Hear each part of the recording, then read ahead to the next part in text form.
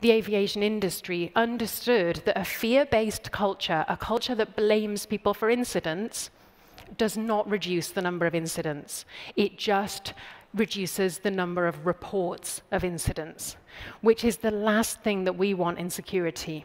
If we have a blame culture, a fear culture, then people don't make less mistakes when it comes to information and technology. They just don't tell us about them.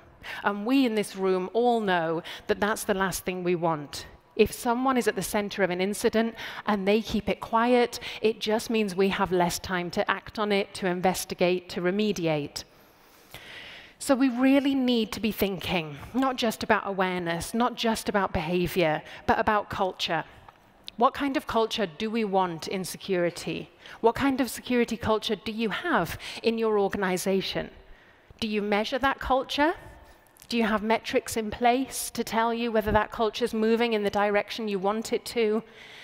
Do you know what behaviors would make up the kind of culture you want? And how do you raise awareness that is targeted at those behaviors?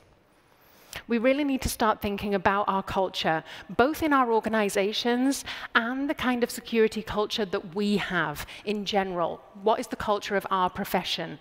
Because these are the things that really influence us as individuals, as teams, as organizations, but also really influences the people that we're trying to engage with.